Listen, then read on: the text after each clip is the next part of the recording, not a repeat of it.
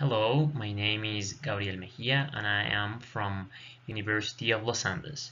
Today I'm going to show you my term project, and it is a continuous simulation and parameter space study of a digital 4-input microRNA based on-off H3 expression controller.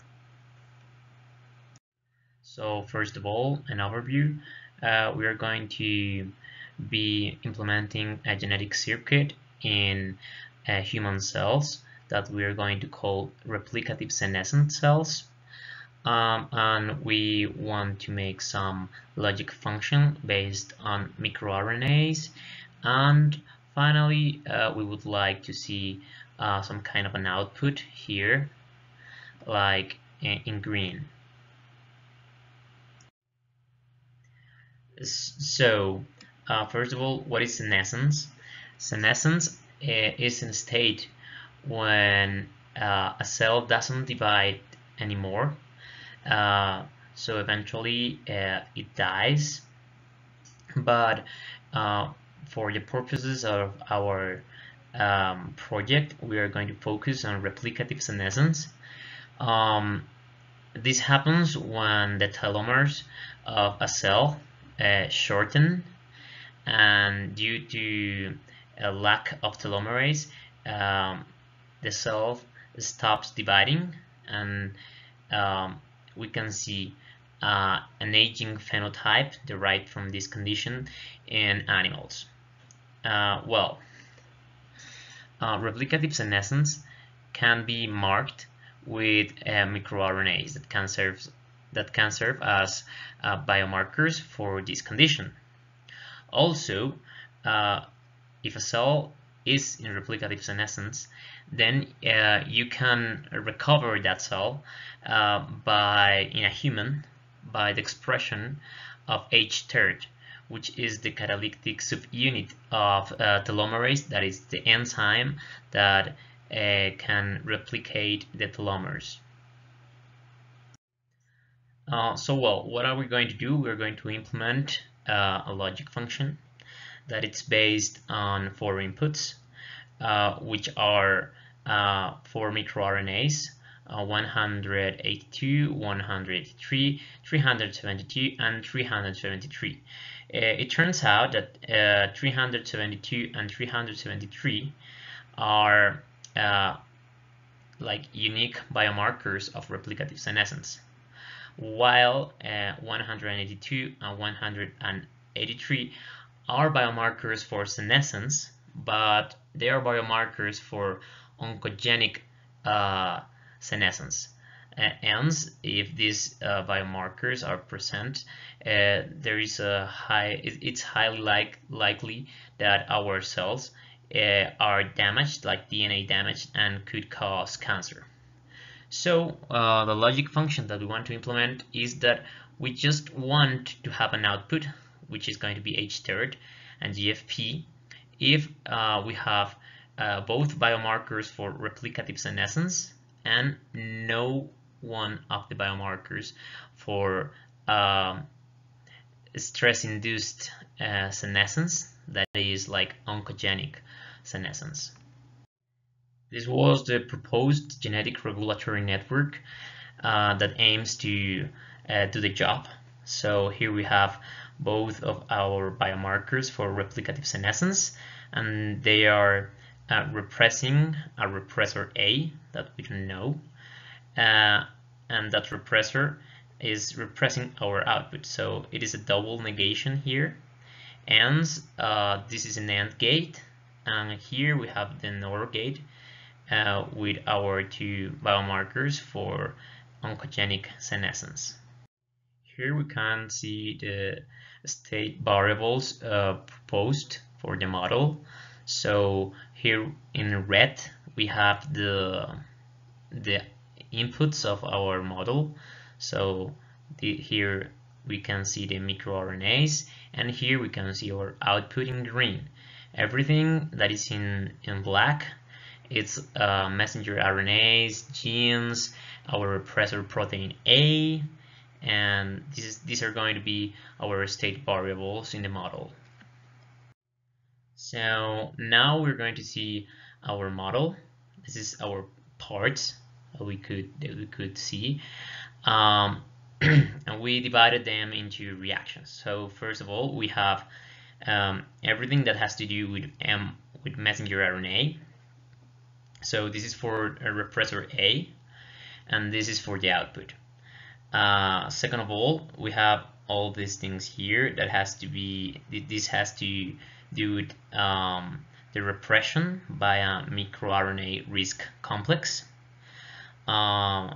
Here we have the production of the repressor A, and here finally we have the production of our output. Now finally, for all our proteins, we have their degradation.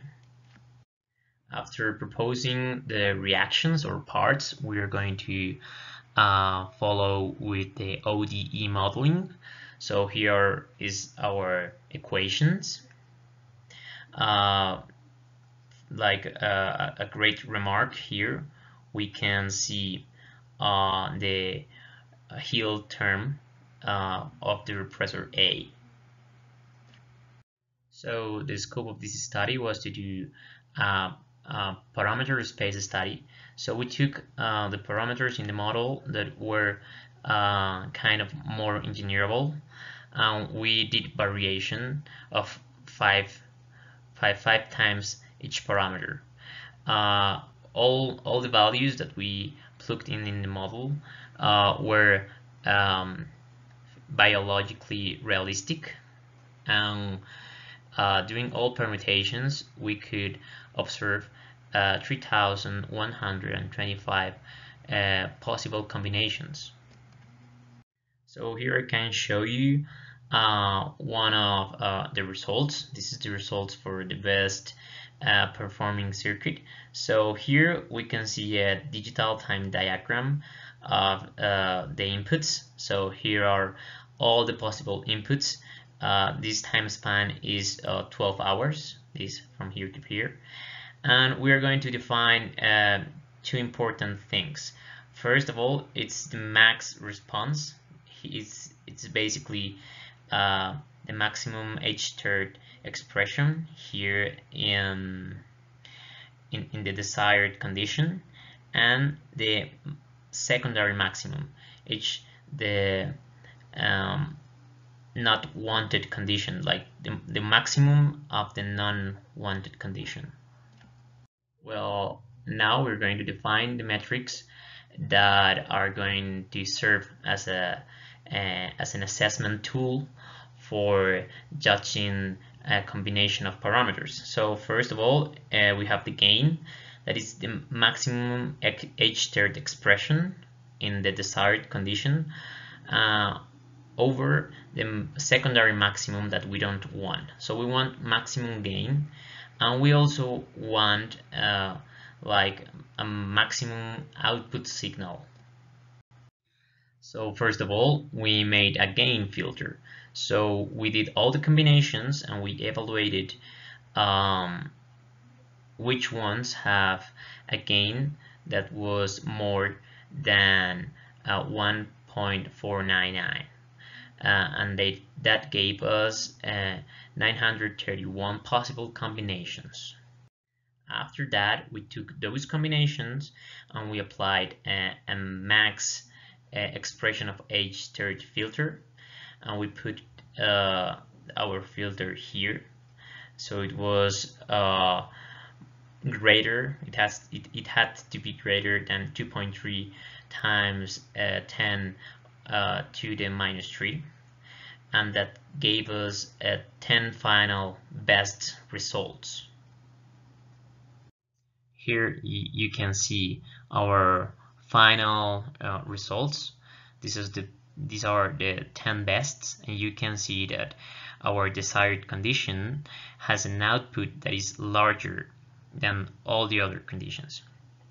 Here we can see that this line, this red line, that is 1.8 times 10 to the minus 3, could serve as a threshold. These are my final results. These are the parameter combinations. that gave us the performance that we wanted. For future improvements, we note that we could add a buffer stage here after the second AND condition that would be an activator with a threshold of 1.8 times 10 to the minus 3 and a high cooperativity that would give us a very digital behavior in the output functions that we saw. Finally, we could make like a gain function maximization using a non-extensive method, because we tried all the combination possibles, but we could use MATLAB optimization functions that could do that for us. That would be all. I want to thank you personally for watching the video, and remember you this quote from Oppenheimer. These are the most important references that I used for modeling.